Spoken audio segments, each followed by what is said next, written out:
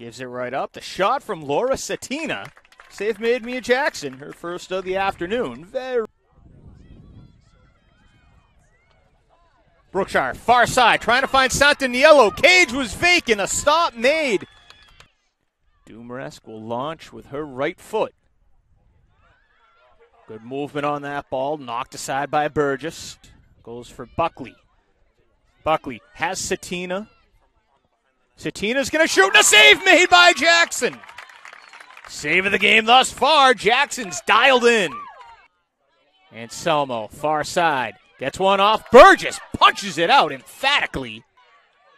Schultz centers one. She's got Carey. Carey makes a defender miss. The shot is high over the crossbar. Another primo scoring chance for Stonehill. Here's Ed Holm. Trying to tee one up. That was for Brookshire, and Jackson lives to tell about it. Here's Lane. Gonna have to get back in quickly. Lane will try to cross it. Brown intercepts. There's Dumaresque. Floats it up. Here's Anselmo. She's onside. Anselmo lets the ball settle in her dribble. Anselmo shakes free. Anselmo, the shot! And a save made by Burgess. The backside rebound. She scores!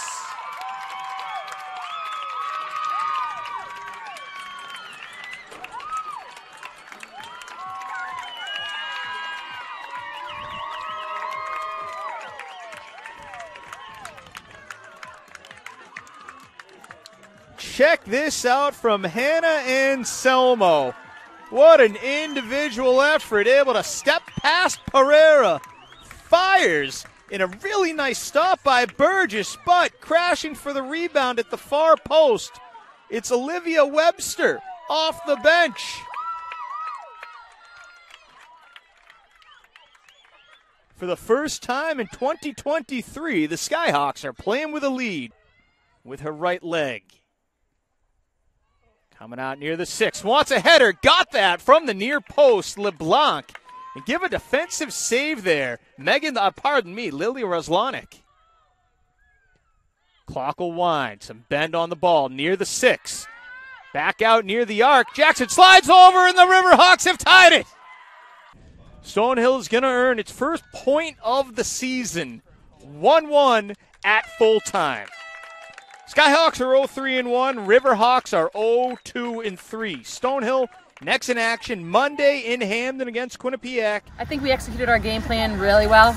Most important for us to bounce back from a performance this past Sunday that I did not feel was the team's best. You know, we didn't quite connect and do what we wanted. And today we were very disciplined. I think we scouted well and stuck to our game plan well. And just really proud of the team to go out there and put together a full 90 minutes. Keeping them focused. I think it's understandable when it gets physical as this level does. Every game should be that way, so I don't mind it. But obviously, we just want to make sure that it's an in the game moment, and when it's past, it's past and we're moving on.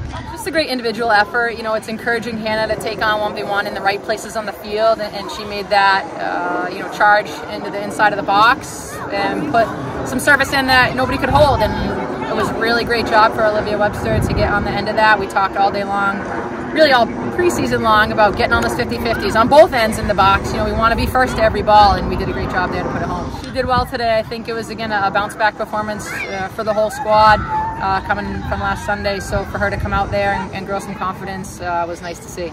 Consistency. We want to take the performance that we did today, not only on the field, but what we did preparing to lead up to it, in the classroom, in the film room, and obviously on the training pitch, and just keep going with it. Skyhawk Nation, our super fans, our family, our friends, our fellow Skyhawks here on campus, they know how we roll. They want to come out and support, and I love the vibe they create for us at home. It took us almost a dozen games last year to kind of get a result in Division I, and we've been building, and this is game 4 of the season against a great opponent in UMass Lowell, and just looking again to continue building. Obviously good vibes today, but we're not satisfied with that, so we want to keep rolling into conference play.